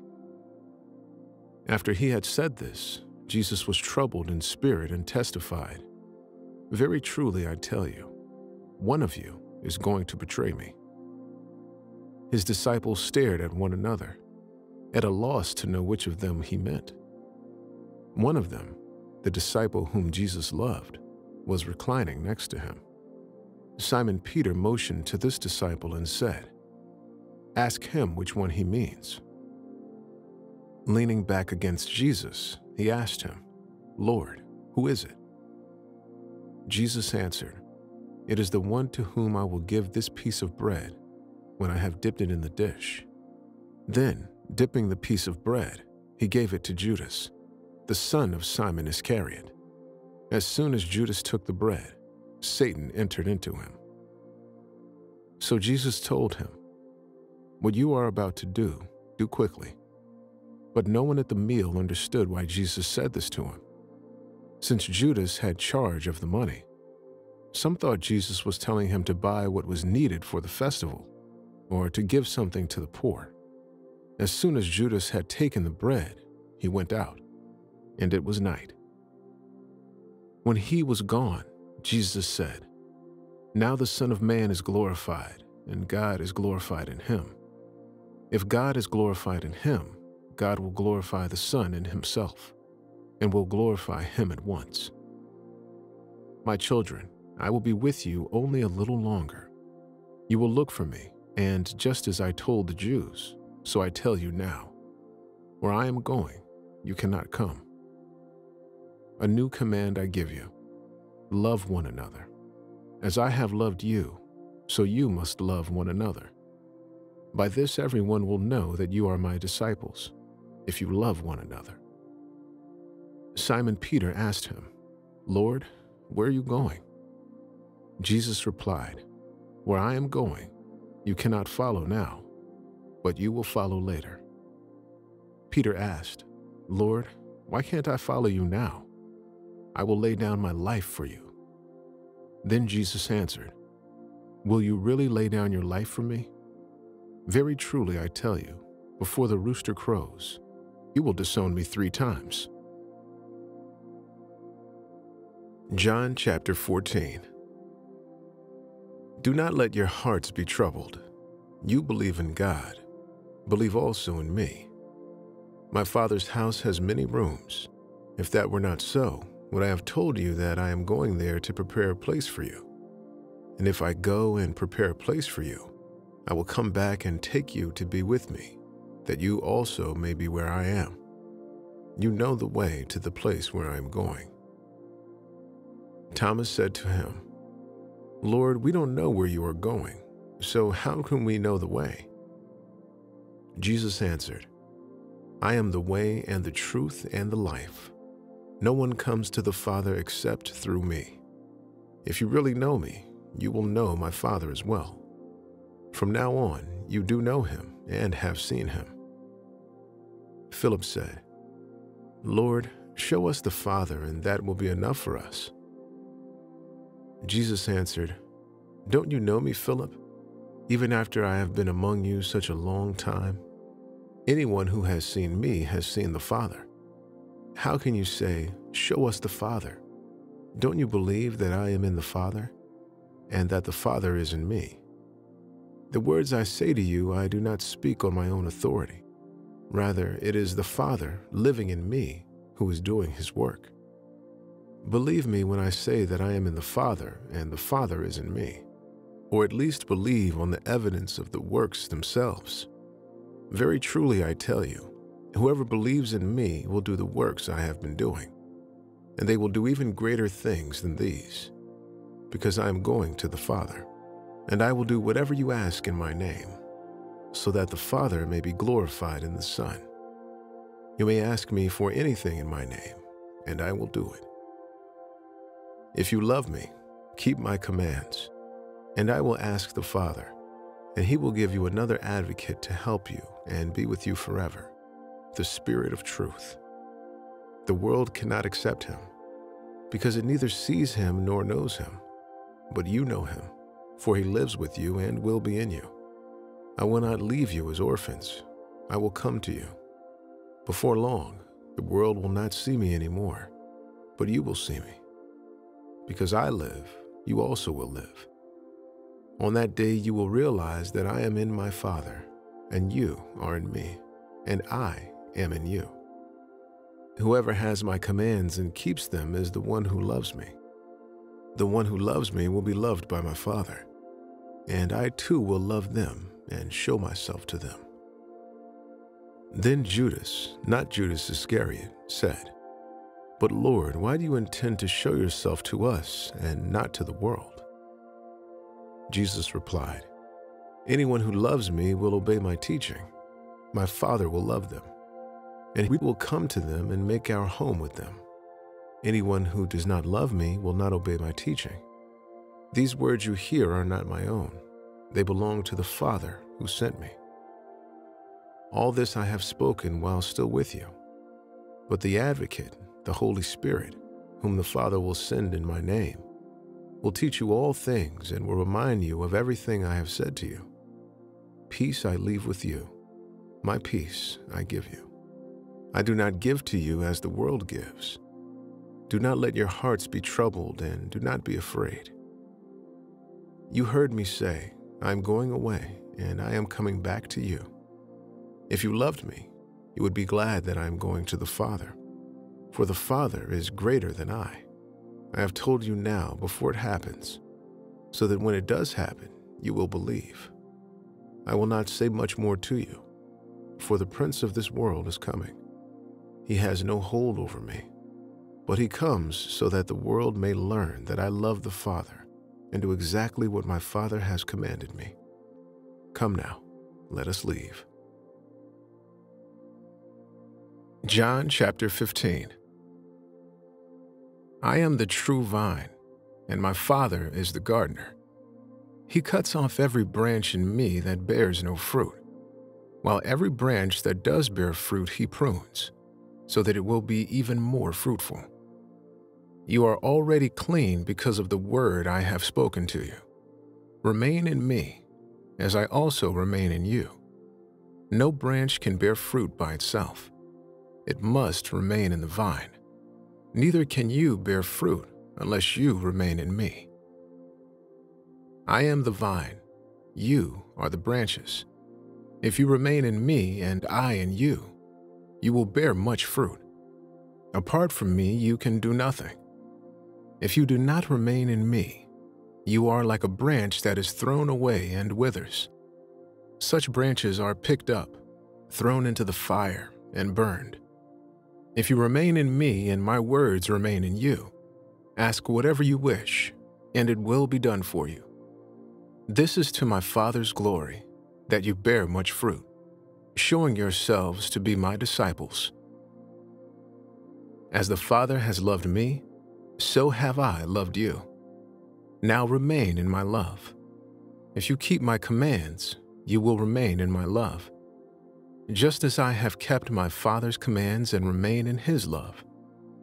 I have told you this so that my joy may be in you, and that your joy may be complete. My command is this: love each other as I have loved you. Greater love has no one than this, to lay down one's life for one's friends. You are my friends if you do what I command. I no longer call you servants, because a servant does not know his master's business. Instead, I have called you friends. For everything that I learned from my Father, I have made known to you. You did not choose me, but I chose you, and appointed you, so that you might go and bear fruit, fruit that will last, and so that whatever you ask in my name, the Father will give you. This is my command: love each other. If the world hates you, keep in mind that it hated me first. If you belonged to the world, it would love you as its own. As it is, you do not belong to the world, but I have chosen you out of the world. That is why the world hates you. Remember what I told you. A servant is not greater than his master. If they persecuted me, they will persecute you also. If they obeyed my teaching, they will obey yours also. They will treat you this way because of my name, for they do not know the one who sent me. If I had not come and spoken to them, they would not be guilty of sin. But now they have no excuse for their sin. Whoever hates me hates my Father as well. If I had not done among them the works no one else did, they would not be guilty of sin. As it is, they have seen, and yet they have hated both me and my Father. But this is to fulfill what is written in their law. They hated me without reason. When the Advocate comes, whom I will send to you from the Father, the Spirit of truth who goes out from the Father, he will testify about me, and you also must testify, for you have been with me from the beginning. John chapter 16. All this I have told you so that you will not fall away. They will put you out of the synagogue. In fact, The time is coming when anyone who kills you will think they are offering a service to God. They will do such things because they have not known the Father or me. I have told you this so that when their time comes, you will remember that I warned you about them. I did not tell you this from the beginning because I was with you, but now I am going to him who sent me. None of you asks me, where are you going? Rather, you are filled with grief because I have said these things. But very truly I tell you, it is for your good that I am going away. Unless I go away, the advocate will not come to you. But if I go, I will send him to you. When he comes, he will prove the world to be in the wrong about sin and righteousness and judgment. About sin, because people do not believe in me. About righteousness, because I am going to the Father, where you can see me no longer. And about judgment, because the prince of this world now stands condemned. I have much more to say to you, more than you can now bear. But when he, the Spirit of truth, comes, he will guide you into all the truth. He will not speak on his own. He will speak only what he hears, and he will tell you what is yet to come. He will glorify me because it is from me that he will receive what he will make known to you. All that belongs to the Father is mine. That is why I said the Spirit will receive from me what he will make known to you. Jesus went on to say, in a little while you will see me no more, and then after a little while you will see me. At this, some of his disciples said to one another, what does he mean by saying, in a little while you will see me no more, and then after a little while you will see me? And because I am going to the Father, they kept asking, what does he mean by a little while? We don't understand what he is saying. Jesus saw that they wanted to ask him about this, so he said to them, are you asking one another what I meant when I said, in a little while you will see me no more, and then after a little while you will see me? Very truly I tell you, you will weep and mourn while the world rejoices. You will grieve, but your grief will turn to joy.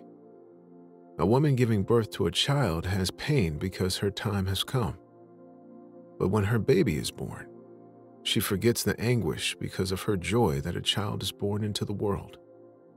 So with you, now is your time of grief. But I will see you again, and you will rejoice, and no one will take away your joy. In that day you will no longer ask me anything. Very truly I tell you, my Father will give you whatever you ask in my name. Until now you have not asked for anything in my name.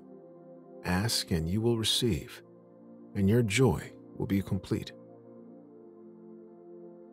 Though I have been speaking figuratively, a time is coming when I will no longer use this kind of language, but will tell you plainly about my Father. In that day you will ask in my name. I am not saying that I will ask the Father on your behalf. No, the Father himself loves you because you have loved me and have believed that I came from God. I came from the Father and entered the world. Now I am leaving the world and going back to the Father. Then Jesus' disciples said, now you are speaking clearly and without figures of speech. Now we can see that you know all things, and that you do not even need to have anyone ask you questions. This makes us believe that you came from God. Do you now believe? Jesus replied. A time is coming, and in fact has come, when you will be scattered, each to your own home. You will leave me all alone. Yet I am not alone, for my Father is with me. I have told you these things, so that in me you may have peace. In this world you will have trouble, but take heart. I have overcome the world. John chapter 17. After Jesus said this, he looked toward heaven and prayed, Father, the hour has come. Glorify your Son, that your Son may glorify you. For you granted him authority over all people, that he might give eternal life to all those you have given him. Now this is eternal life, that they know you, the only true God, and Jesus Christ, whom you have sent. I have brought you glory on earth by finishing the work you gave me to do. And now, Father, glorify me in your presence, with the glory I had with you before the world began. I have revealed you to those whom you gave me out of the world. They were yours. You gave them to me, and they have obeyed your word.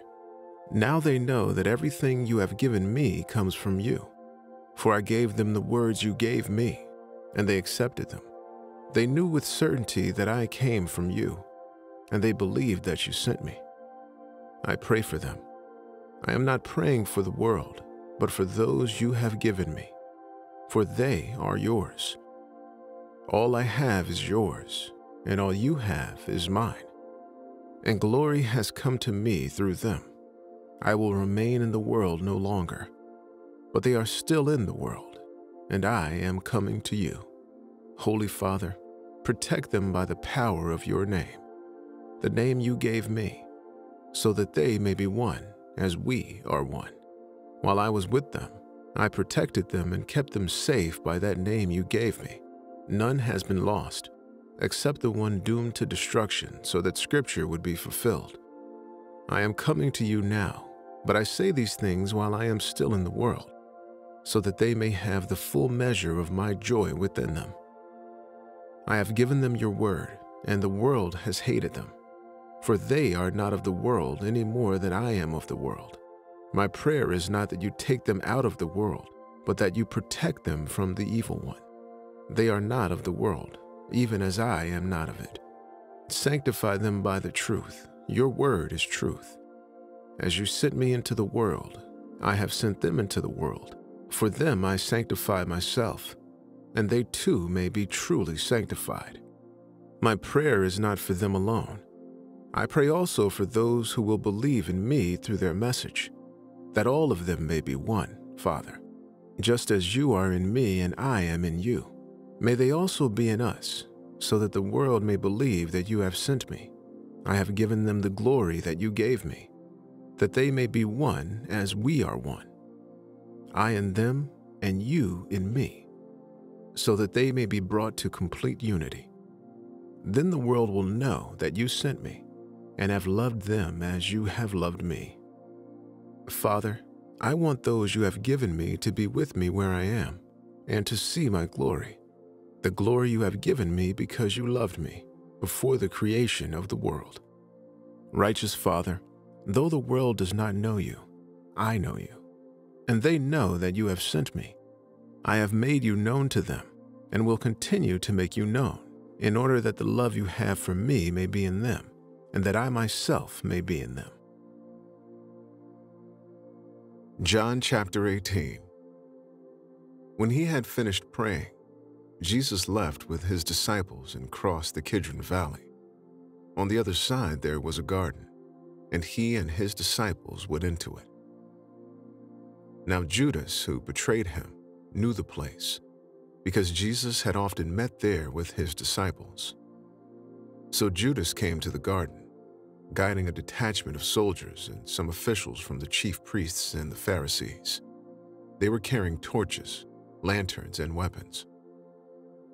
Jesus, knowing all that was going to happen to him, went out and asked them, "Who is it you want?" "Jesus of Nazareth," they replied. "I am he," Jesus said. And Judas the traitor was standing there with them. When Jesus said, "I am he," they drew back and fell to the ground. Again he asked them, "Who is it you want?" "Jesus of Nazareth," they said. Jesus answered, "I told you that I am he. If you are looking for me, then let these men go." This happened so that the words he had spoken would be fulfilled. "I have not lost one of those you gave me." Then Simon Peter, who had a sword, drew it and struck the high priest's servant, cutting off his right ear. The servant's name was Malchus. Jesus commanded Peter, "Put your sword away." Shall I not drink the cup the Father has given me?" Then the detachment of soldiers with its commander and the Jewish officials arrested Jesus. They bound him and brought him first to Annas, who was the father-in-law of Caiaphas, the high priest that year. Caiaphas was the one who had advised the Jewish leaders that it would be good if one man died for the people. Simon Peter and another disciple were following Jesus. Because this disciple was known to the high priest, he went with Jesus into the high priest's courtyard, but Peter had to wait outside at the door. The other disciple, who was known to the high priest, came back, spoke to the servant girl on duty there, and brought Peter in. "You aren't one of this man's disciples too, are you?" she asked Peter. He replied, "I am not." It was cold, and the servants and officials stood around a fire they had made to keep warm. Peter also was standing with them, warming himself. Meanwhile, the high priest questioned Jesus about his disciples and his teaching. "I have spoken openly to the world," Jesus replied. "I always taught in synagogues or at the temple where all the Jews come together. I said nothing in secret. Why question me? Ask those who heard me. Surely they know what I said." When Jesus said this, one of the officials nearby slapped him in the face. "Is this the way you answer the high priest?" he demanded. "If I said something wrong," Jesus replied, "testify as to what is wrong. But if I spoke the truth, why did you strike me?" Then Annas sent him bound to Caiaphas the high priest. Meanwhile, Simon Peter was still standing there warming himself. So they asked him, "You aren't one of his disciples too, are you?" He denied it, saying, "I am not." One of the high priest's servants, a relative of the man whose ear Peter had cut off, challenged him. "Didn't I see you with him in the garden?"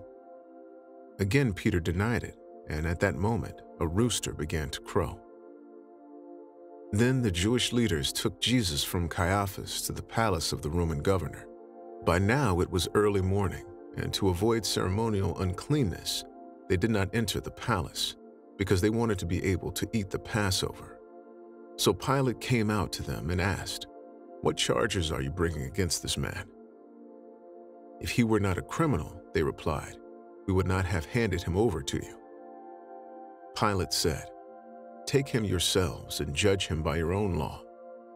"But we have no right to execute anyone," they objected. This took place to fulfill what Jesus had said about the kind of death he was going to die. Pilate then went back inside the palace, summoned Jesus and asked him, "Are you the king of the Jews?" "Is that your own idea?" Jesus asked, "or did others talk to you about me?" "Am I a Jew?" Pilate replied. "Your own people and chief priests handed you over to me. What is it you have done?" Jesus said, "My kingdom is not of this world. If it were, my servants would fight to prevent my arrest by the Jewish leaders. But now my kingdom is from another place." "You are a king then," said Pilate. Jesus answered, "You say that I am a king. In fact, the reason I was born and came into the world is to testify to the truth. Everyone on the side of truth listens to me." "What is truth?" retorted Pilate. With this, he went out again to the Jews gathered there and said, "I find no basis for a charge against him. But it is your custom for me to release to you one prisoner at the time of the Passover.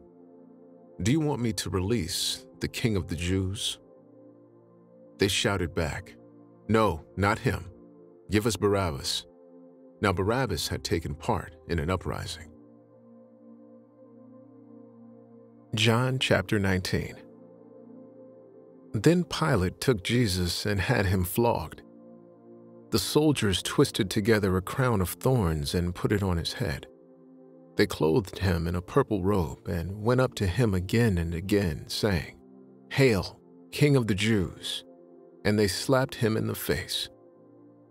Once more Pilate came out and said to the Jews gathered there, "Look, I am bringing him out to you to let you know that I find no basis for a charge against him." When Jesus came out wearing the crown of thorns and the purple robe, Pilate said to them, "Here is the man." As soon as the chief priests and their officials saw him, they shouted, "Crucify! Crucify!" But Pilate answered, "You take him and crucify him. As for me, I find no basis for a charge against him." The Jewish leaders insisted, "We have a law, and according to that law he must die, because he claimed to be the Son of God." When Pilate heard this, he was even more afraid, and he went back inside the palace. "Where do you come from?" he asked Jesus. But Jesus gave him no answer. "Do you refuse to speak to me?" Pilate said. "Don't you realize I have power either to free you or to crucify you?" Jesus answered, "You would have no power over me if it were not given to you from above. Therefore, the one who handed me over to you is guilty of a greater sin." From then on, Pilate tried to set Jesus free. But the Jewish leaders kept shouting, "If you let this man go, you are no friend of Caesar. Anyone who claims to be a king opposes Caesar." When Pilate heard this, he brought Jesus out and sat down on the judge's seat at a place known as the Stone Pavement, which in Aramaic is Gabbatha. It was the day of preparation of the Passover. It was about noon. "Here is your king," Pilate said to the Jews. But they shouted, "Take him away! Take him away! Crucify him!" "Shall I crucify your king?" Pilate asked. "We have no king but Caesar," the chief priests answered. Finally, Pilate handed him over to them to be crucified. So the soldiers took charge of Jesus. Carrying his own cross, he went out to the place of the skull, which in Aramaic is called Golgotha. There they crucified him, and with him 2 others, one on each side and Jesus in the middle. Pilate had a notice prepared and fastened to the cross. It read, "Jesus of Nazareth, the King of the Jews." Many of the Jews read this sign, for the place where Jesus was crucified was near the city, and the sign was written in Aramaic, Latin, and Greek. The chief priests of the Jews protested to Pilate, "Do not write the King of the Jews, but that this man claimed to be King of the Jews." Pilate answered, "What I have written, I have written." When the soldiers crucified Jesus, they took his clothes, dividing them into 4 shares, one for each of them, with the undergarment remaining.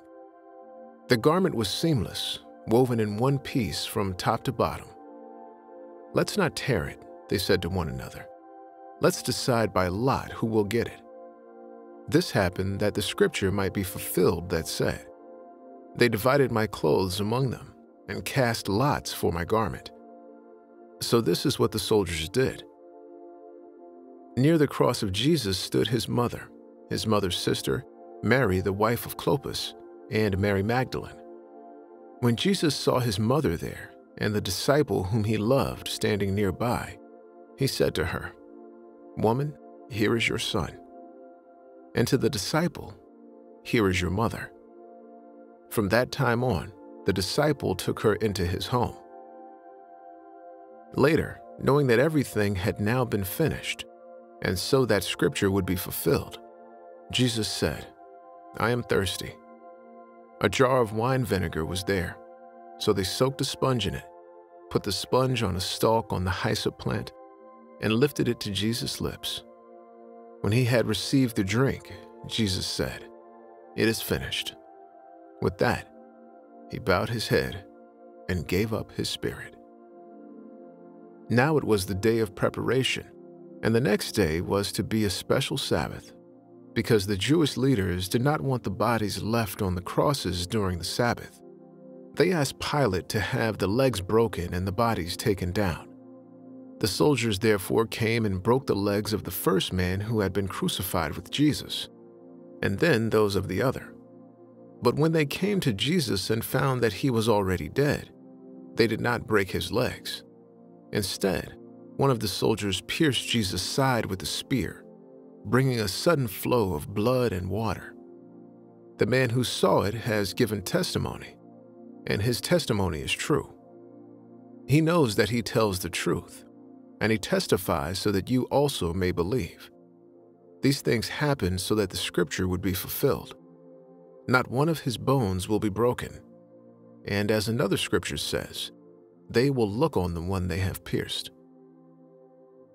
Later, Joseph of Arimathea asked Pilate for the body of Jesus. Now, Joseph was a disciple of Jesus, but secretly because he feared the Jewish leaders. With Pilate's permission, he came and took the body away. He was accompanied by Nicodemus, the man who earlier had visited Jesus at night. Nicodemus brought a mixture of myrrh and aloes, about 75 pounds. Taking Jesus' body, the two of them wrapped it with the spices in strips of linen. This was in accordance with Jewish burial customs. At the place where Jesus was crucified, there was a garden, and in the garden a new tomb, in which no one had ever been laid. Because it was the Jewish day of preparation, and since the tomb was nearby, they laid Jesus there. John chapter 20. Early on the first day of the week, while it was still dark, Mary Magdalene went to the tomb and saw that the stone had been removed from the entrance. So she came running to Simon, Peter, and the other disciple, the one Jesus loved, and said, "They have taken the Lord out of the tomb, and we don't know where they have put him." So Peter and the other disciple started for the tomb. Both were running, but the other disciple outran Peter and reached the tomb first. He bent over and looked in at the strips of linen lying there, but did not go in. Then Simon Peter came along behind him and went straight into the tomb. He saw the strips of linen lying there, as well as the cloth that had been wrapped around Jesus' head. The cloth was still lying in its place, separate from the linen. Finally, the other disciple, who had reached the tomb first, also went inside. He saw and believed. They still did not understand from Scripture that Jesus had risen from the dead. Then the disciples went back to where they were staying. Now Mary stood outside the tomb, crying. As she wept, she bent over to look into the tomb and saw two angels in white, seated where Jesus' body had been, one at the head and the other at the foot. They asked her, "Woman, why are you crying?" "They have taken my Lord away," she said, "and I don't know where they have put him." At this, she turned around and saw Jesus standing there, but she did not realize that it was Jesus. He asked her, "Woman, why are you crying? Who is it you are looking for?" Thinking he was the gardener, she said, "Sir, if you have carried him away, tell me where you have put him, and I will get him." Jesus said to her, "Mary." She turned toward him and cried out in Aramaic, "Rabboni," which means teacher. Jesus said, "Do not hold on to me, for I have not yet ascended to the Father. Go instead to my brothers and tell them, I am ascending to my Father and your Father, to my God and your God." Mary Magdalene went to the disciples with the news, "I have seen the Lord." And she told them that he had said these things to her. On the evening of that first day of the week, when the disciples were together, with the doors locked for fear of the Jewish leaders, Jesus came and stood among them and said, "Peace be with you." After he said this, he showed them his hands and side. The disciples were overjoyed when they saw the Lord. Again Jesus said, "Peace be with you. As the Father has sent me, I am sending you." And with that he breathed on them and said, "Receive the Holy Spirit. If you forgive anyone's sins, their sins are forgiven. If you do not forgive them, they are not forgiven." Now Thomas, also known as Didymus, one of the 12, was not with the disciples when Jesus came. So the other disciples told him, "We have seen the Lord." But he said to them, "Unless I see the nail marks in his hands and put my finger where the nails were, and put my hand into his side, I will not believe." A week later, his disciples were in the house again, and Thomas was with them. Though the doors were locked, Jesus came and stood among them and said, "Peace be with you." Then he said to Thomas, "Put your finger here. See my hands. Reach out your hand and put it into my side. Stop doubting and believe." Thomas said to him, "My Lord and my God."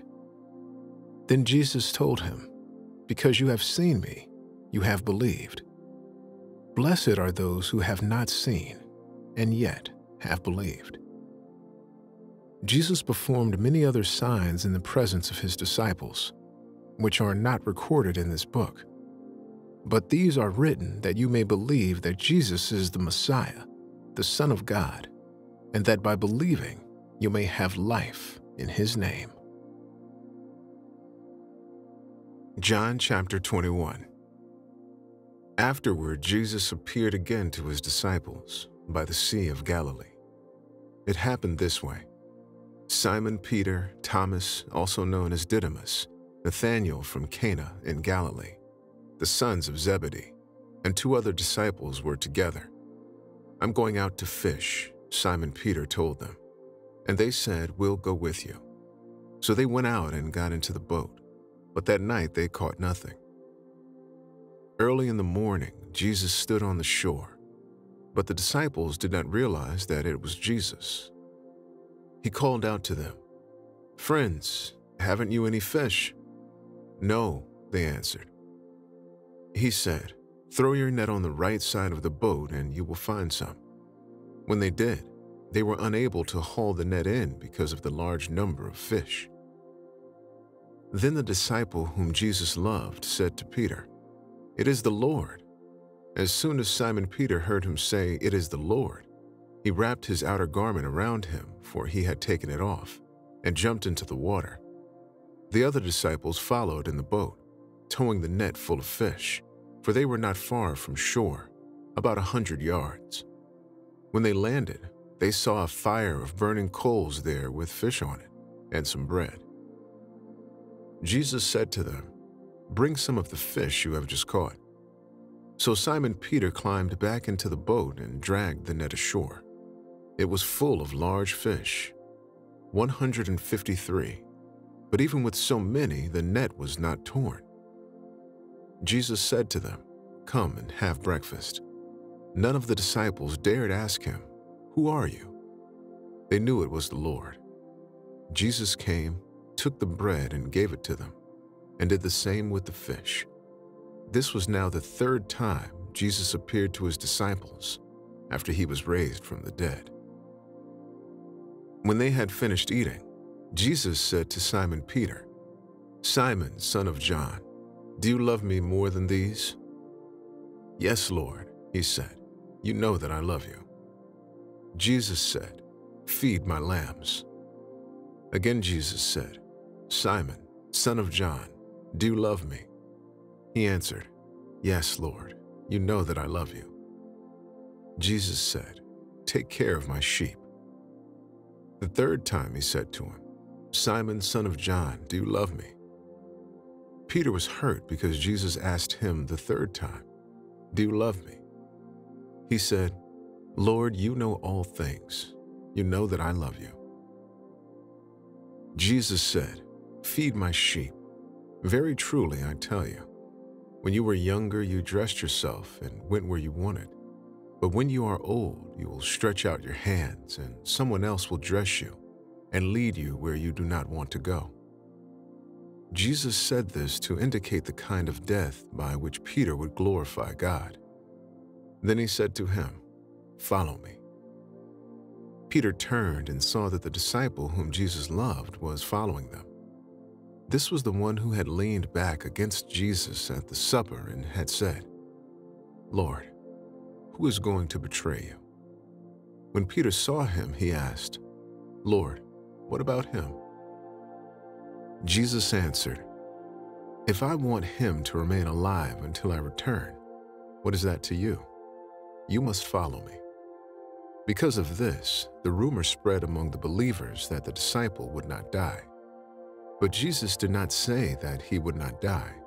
He only said, "If I want him to remain alive until I return, what is that to you?" This is the disciple who testifies to these things and who wrote them down. We know that his testimony is true. Jesus did many other things as well. If every one of them were written down, I suppose that even the whole world would not have room for the books that would be written.